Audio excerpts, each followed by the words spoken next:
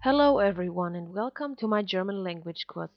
In this video I will show you how to decline German adjectives when they are not preceded by any articles. So here you see the endings for those adjectives that have no articles in front of them. So now I use this column which I used before for indirect articles, this time for no articles. So no A means no articles, alright? And as you can see here, in these columns, the endings are the same like for the indirect articles.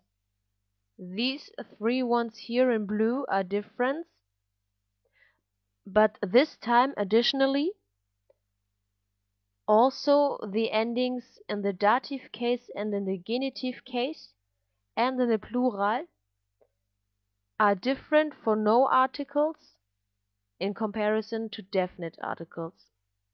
They are e, en, er, em, em, er. So try to memorize these endings here in this table, and I will give you now some example sentences in order for you to practice the usage of these endings, alright? So let's take this sentence. White chocolate is tasty. Tasty means in German lecker. Chocolate means Schokolade and is a feminine noun. And as you learned in my lesson about German colors, white means in German weiß. So now you should be able to translate this sentence. How do you start? By looking for the subject of the sentence, which is the white chocolate. So the white chocolate is in the nominative case. Now we can start to translate the sentence. How would you do it? This is how it should look. Weiß Schokolade ist lecker. And as you can see here, something is missing. The ending for the adjective white, which means weiß in German. And we need to look now for the ending. So do you remember the ending? I will show you the table again. So here it is. Now where would you look for the ending? Here. So the sentence reads correctly. Weiße Schokolade ist lecker. Now let's try this one. Tasty chocolate is white. Again, let's try to look which one is the subject of the sentence. It's still the chocolate. So again, the chocolate is in the nominative case, but this time it's the adjective tasty which has to be declined. And remember, tasty means lecker. So how would you start your translation? Like this. Lecker Schokolade ist weiß. And if you remember from before, the ending again is e, because the chocolate is still in the nominative case and it's still feminine. So we need to look at the same place for the ending, and the sentence reads correctly. Leckere Schokolade ist weiß. So let's try this one here. I love white chocolate. In which case is white chocolate now? White chocolate is now in the accusative case, because after the verb love follows the accusative case. So this means white chocolate is now the direct object of the sentence, and I is the subject of the sentence. So I is in the nominative case, and as I said, white chocolate is now in the accusative case. So the translation starts like this.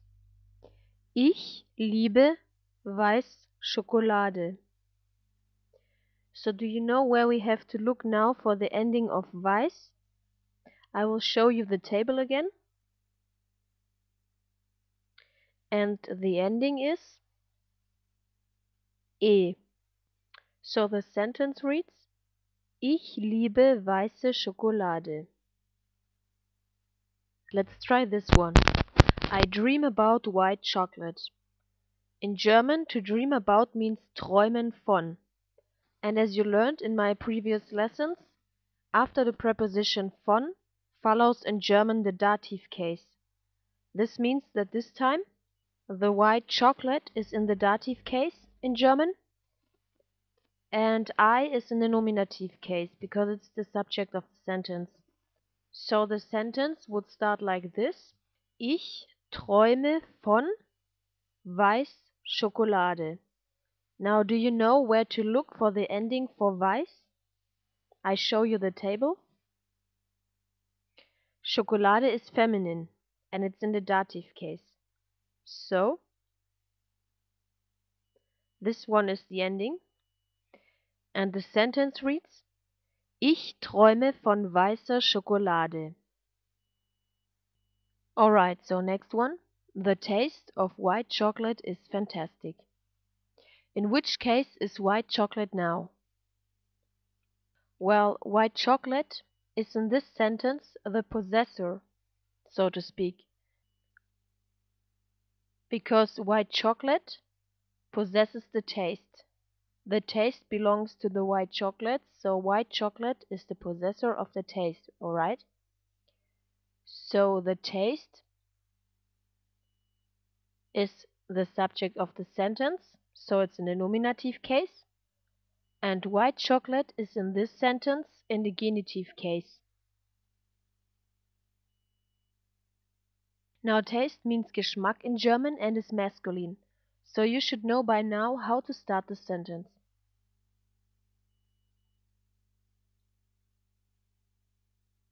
Like this. You choose the definite article der for masculine nouns in the nominative case. And the sentence starts like this: Der Geschmack Weiß-Schokolade ist fantastisch. And now that you already know which gender Schokolade has, you should be able to tell the ending for this adjective in this sentence.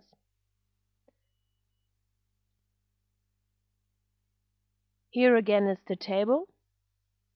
So where do you have to look for the ending? Here. And the sentence reads: Der Geschmack weißer Schokolade ist fantastisch. How about this one? Grilled chicken is tasty. Grilled means gegrillt in German, and chicken means Hähnchen in German, and its gender is neuter.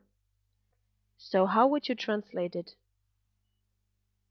First of all, grilled chicken is the subject of the sentence, so it's in the nominative case. I told you which gender it has, so the sentence starts like this: Gegrillt Hähnchen ist lecker. Now, do you remember where to look for the ending? Here's the table again. And Hähnchen is neuter. So, this one here is the ending. And the sentence reads: Gegrilltes Hähnchen ist lecker.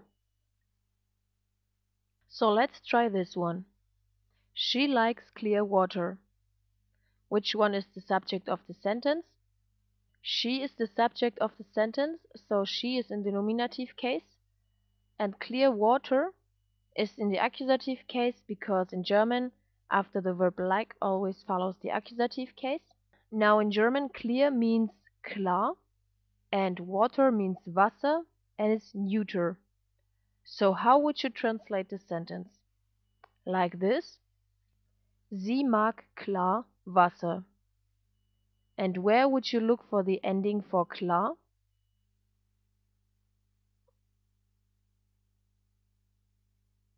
I give you some time.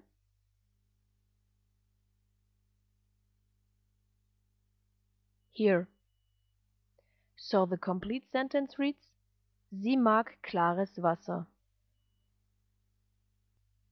How about this one? We like fast cars. We is the subject of the sentence, so it's in the nominative case. Fast cars is in the accusative case. And fast means schnell in German. And cars is in the plural. Car means Auto in German. And cars means Autos in German. So how would you start to translate the sentence? It should start like this. Wir mögen schnell Autos. Alright? Now where would you look for the ending of schnell?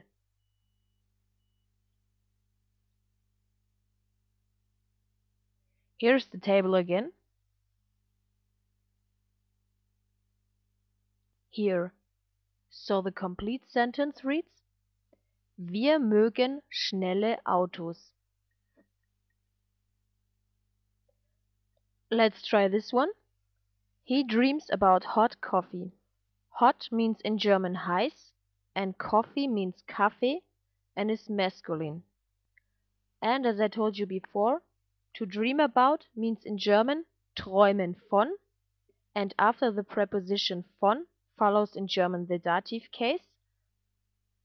So hot coffee is in the dative case and he is in the nominative case because he is the subject of the sentence, alright? So how would you start to translate this sentence now? It should start correctly like this. Träumt von heiß Kaffee. Now remember, Kaffee is masculine. So where would you look for the ending for heiß?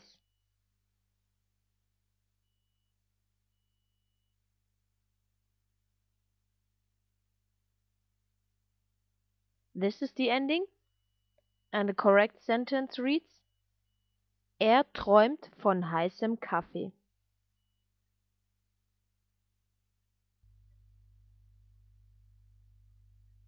So here's the last sentence. He likes the taste of hot coffee. In which case is hot coffee now?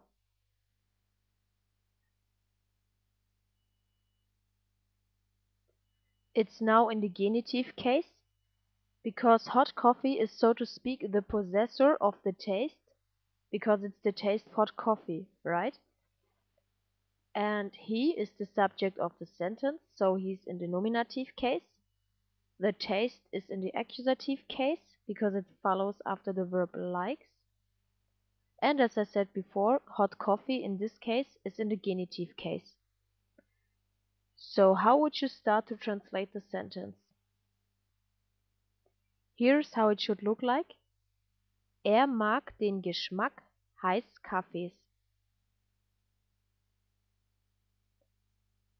And Kaffees gets an additional S because in the genitive case, masculine and neuter nouns always get an additional S. So do you know where you should look like for the ending of heiß? Here's the table again. Kaffee is masculine. So this is the ending that we are looking for. And a complete sentence reads: mag den Geschmack heißen Kaffees. I hope this video was helpful for you and see you in the next video. Bye!